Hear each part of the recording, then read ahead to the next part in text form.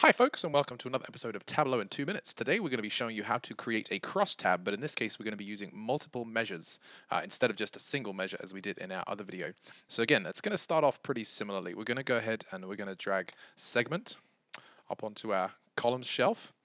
In this case we're going to drag shipping mode out onto the row shelf to make the crosstab a bit smaller.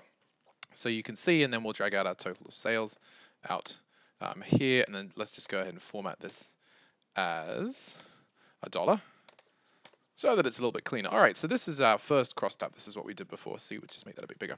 So now we have the sum of sales by consumer and first class, and you can see what the totals are in each of the boxes right here. But what if we wanted to add a second measure to that? Well, let's go back to our measure self.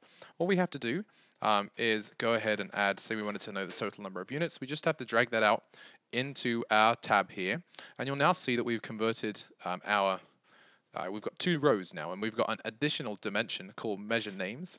This measure names is just the names of the two fields that we put in there, so in this case sales and quantity. And you can see that we've then got this additional shelf called the measure value shelf. And once we have this measure value shelf, we can actually continue to jump out as many things as we like. Quantity, sales, discount, and then profit. And we can add and take things away from this. And it'll add them into the visualization under this measure names piece. If we wanted to rearrange this, we wanted to put this down here. This measure names shelf and the measure values shelf behave just like regular dimensions and regular measures in this case. So that's how you create a crosstab using multiple measures. If you have any questions, please leave them in the comments. There is a link to the workbook and to the dataset in the video description.